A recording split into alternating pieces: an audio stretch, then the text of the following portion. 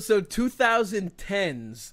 This one got a little bit weird on my list because I'm Okay. starting to pick teams, and I think this was kind of in 2010. I was in my hardcore phase of really trying to get hired by WWE and putting on the hard press. So I was less into watching the product and more into developing my skill set. Yeah.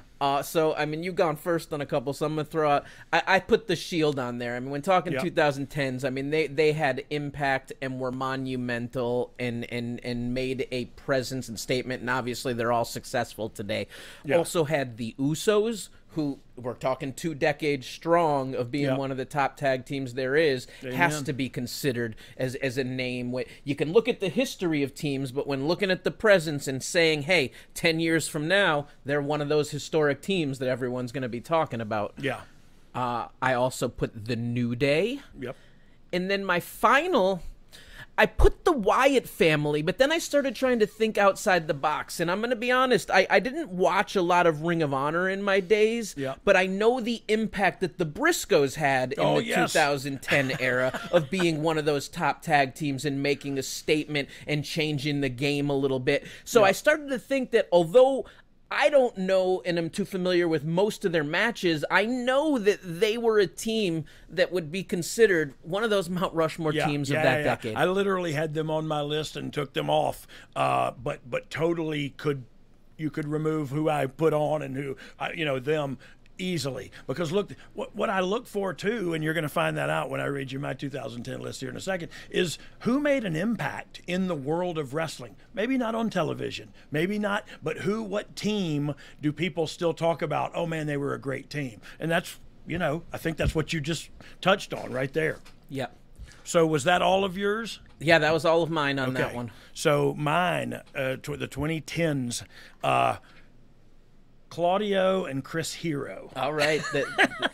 And that's the why Kings of Wrestling. That's why I said you'll see what I mean in a minute. They made a difference in the wrestling game. I heard tell of them on the independent circuit while I was, writing the show, or not writing it, but while I was producing the show and stuff for WWE, and even before that on the indies, like they were making a name for themselves and they were doing it by wrestling really well in tag matches. And so I put them on there because I think they deserve their props. I too have the same 3 as your other ones: the Shield, New Day, and the Usos. And look, you can't go anywhere else, really. You can't go anywhere else because that's who we were dealing with at the time. There's no other. When we get to the current ones, I got some people around. You know what I mean? But for this one, I went with because look, I think that I'll go back to it. That cage match, the Hell in the Cell with the Usos and New Day. For one thing, so proud of it because we had to fight like cats and dogs to get the match to happen.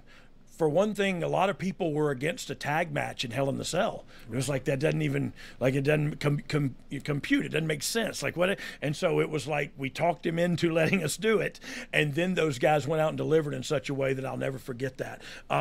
So I got to keep those guys on there. The Claudio, what were they? The Kings of Wrestling. Kings of Wrestling. Yeah, the KOW, cow. No, man cow. So yeah, Claudio, Shield, New Day. But then Claudio went Usos. on to be an incredibly successful tag team wrestler. Yeah, captured WWE tag team titles with Tyson Kidd. Captured it with Sheamus. I mean, 100%, man. He's been a great. Hey, look, he's a great singles competitor too. I think what held him back a little bit is his promo skills, and it's not that doesn't have a great sense of humor and is funny. It's just he speaks 56 languages, and English is one of them, and he's not, I mean, he's good at it, and you can totally understand him. That's not what I'm getting at, but he's not the best promo in the world. But he is the best wrestler in the world, maybe. You know what I mean? So it just begs to wonder, like, why didn't they went for a second there with Heyman being his mouthpiece, and like it just felt like it was going to go somewhere, and it didn't, man. And it's just sad because he's really good at what he does. absolutely.